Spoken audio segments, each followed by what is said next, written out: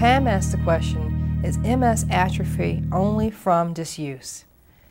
Pam, I'm not exactly sure what atrophy you're referring to in your question.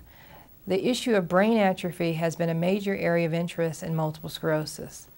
I think the bad news is that all of our brains have been shrinking since the age of 16. I always find it good that the good news is that the men's brains shrink faster.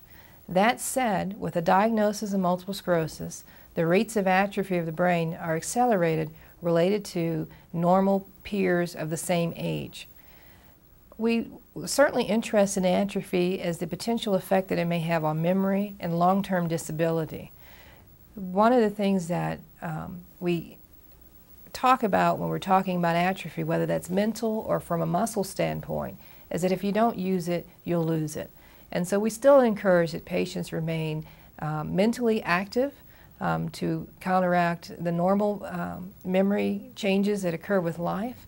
Muscle atrophy in a weak limb is not uncommon. There have been some more recent stimulators that have been used to kind of stimulate the muscle from a cosmetic standpoint so that patients don't have atrophy related to it, but certainly encouraging both mental exercise and physical exercise to try to minimize any atrophy that may be occurring.